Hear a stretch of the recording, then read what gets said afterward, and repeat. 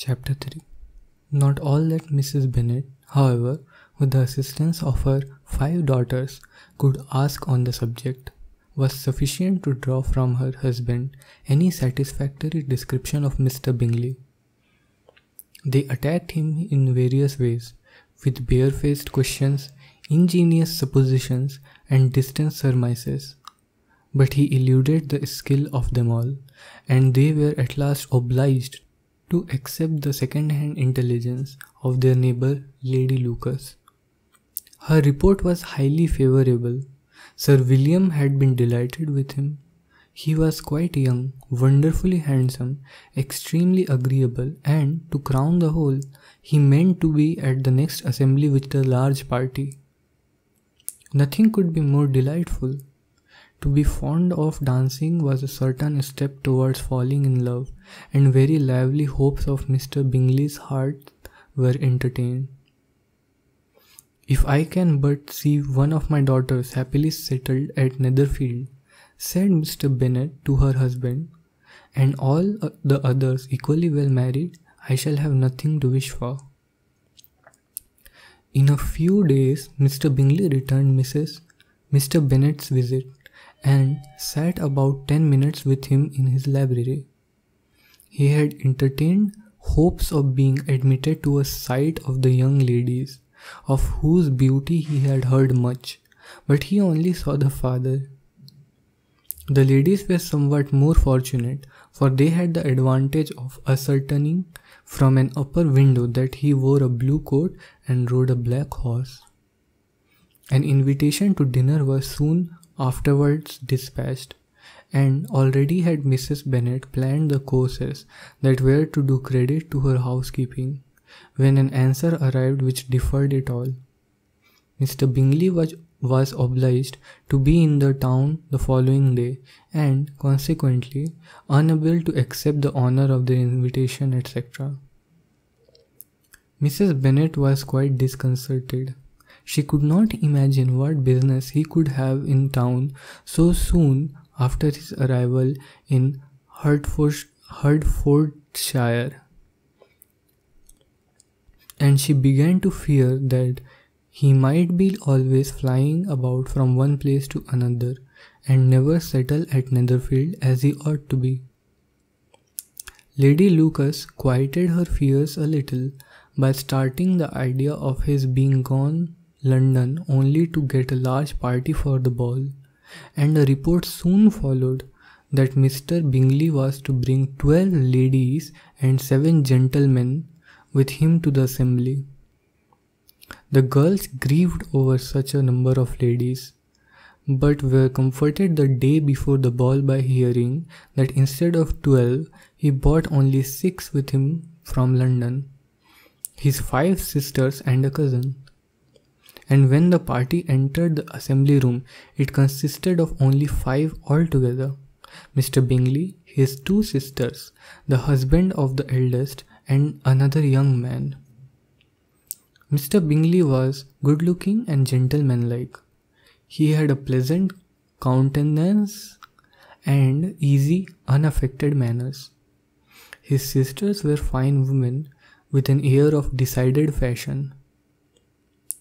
His brother-in-law, Mr. Hurst, merely looked the gentleman, but his friend Mr. Darcy soon drew the attention of the room by his fine, tall person, handsome features, noble mien, and the report which was in general circulation within 5 minutes after his entrance, of having 10,000 a year.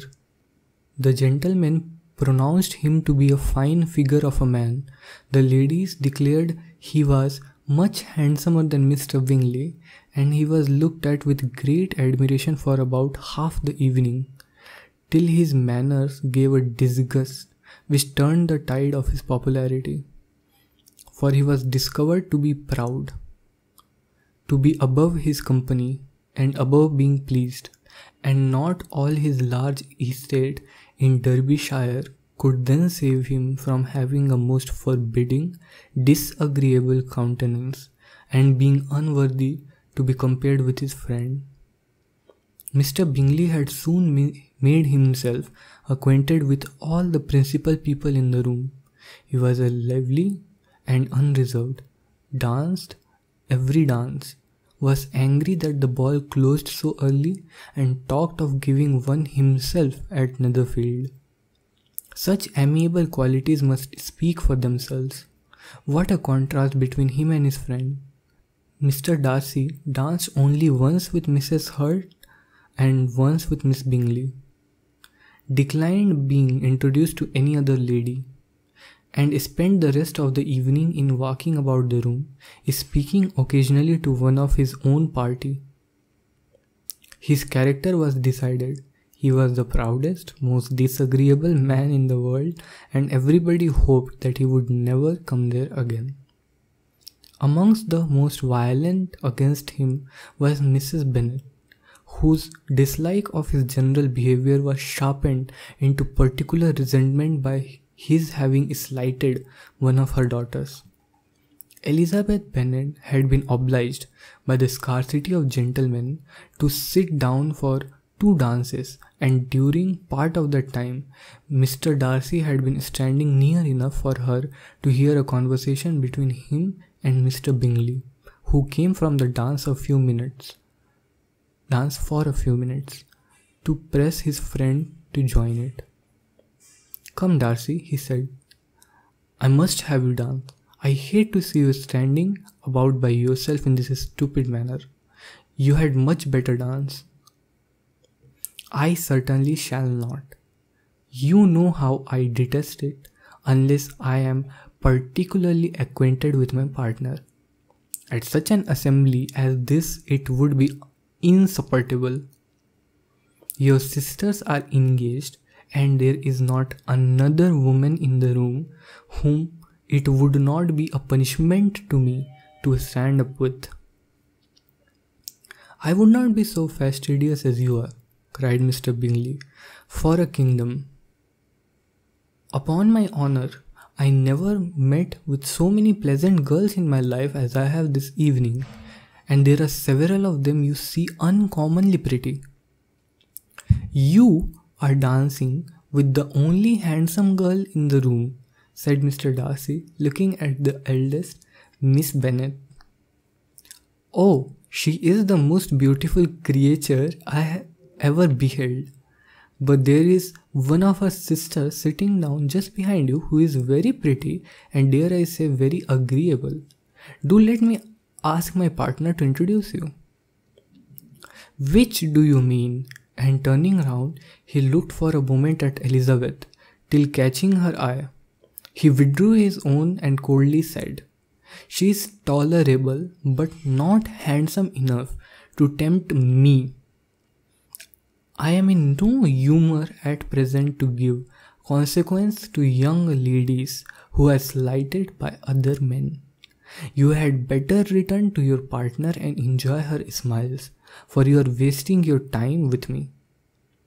Mr. Bingley followed his advice. Mr. Darcy walked off, and Elizabeth remained with no very cordial feelings toward him. She told the story, however, with great spirit among her friends, for she had a lively, playful disposition which delighted in anything ridiculous. The evening altogether passed off pleasantly to the whole family. Mrs. Bennet had seen her eldest daughter much admired by the Netherfield party. Mr. Bingley had danced with her twice, and she had been distinguished by his sisters. Jane was as much gratified by this as her mother could be, though in a quieter way. Elizabeth felt Jane's pleasure. Mary had heard herself mentioned to Miss Bingley as the most accomplished girl in the neighbourhood, and Catherine and Lydia had been fortunate enough never to be without partners, which was all that they had yet learned to care for at a ball.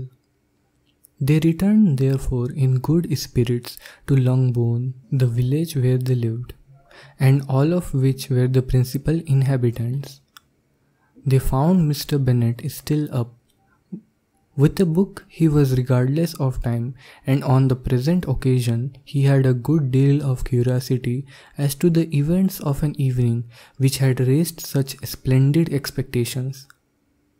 He had rather hoped that his wife's views on the stranger would be disappointed, but he soon found out that he had a different story to hear.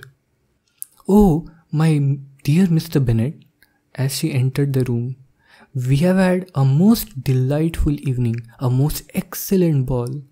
I wish you had been there. Jane was so admired, nothing could be like it.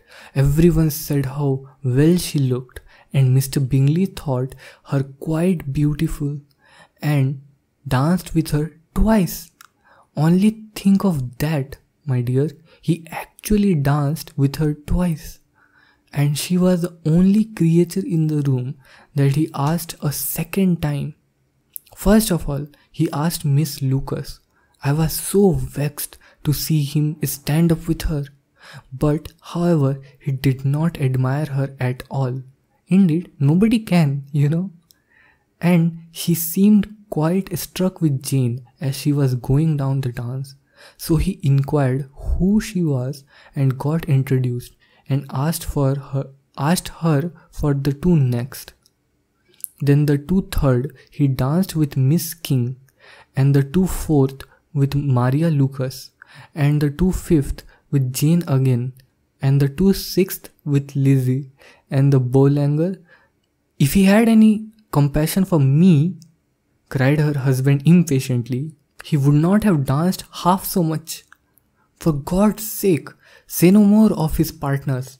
Oh, that he had sprained his ankle in the first place. Oh, my dear, I am quite delighted with him. He is so excessively handsome, and his sisters are charming women. I never in my life saw anything more elegant than their dresses. I dare say the lace upon Mrs. Hurst's gown." Here she was interrupted again. Mr. Bennet protested against any description of finery. She was therefore obliged to seek another branch of the subject, and related, with much bitterness of spirit and some exaggeration, the shocking rudeness of Mr. Darcy. "But I can assure you," she added, "that Lizzie does not lose much by not suiting his fancy, for he is a most disagreeable, horrid man, not at all worth pleasing. So high and conceited that there was no enduring him. He walked here and he walked there, fancying himself so very great, not handsome enough to dance with.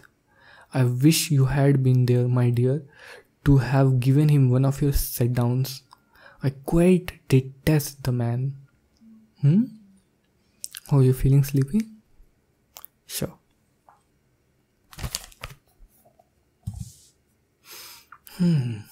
So, how was it? Did you like my impression of, who was it? Mr. Darcy?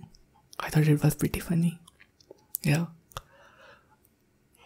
I found it so funny. They keep calling Jane, not even like other people, but just Jane specifically, creature.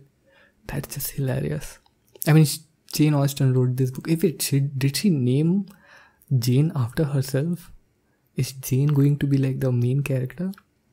I have to look this up. Was Jane Austen her real name? I actually don't know. I'll look it up tomorrow. But yeah, the fact that everyone just keeps calling her creature is funny. I don't know if that's intended or not, but yeah. I mean, this was written like before copyright, so I'm assuming it's kind of like old English stuff. But it's so readable. Like, it's not, old kind of English that's like difficult to read. This is very digestible, very fun to read. A lot of humor also that I can relate somehow. Yeah, very timeless piece. Let's see if I am speaking too much before I've read enough. But yeah, I'm also enjoying reading these to you. It's fun, it's nice. We don't get to spend too much time with each other anyways, so this is always nice. But yeah, you have to be somewhere tomorrow? Okay, cool. Go sleep now. I hope that you are sleepy enough from my drowsy voice. Okay.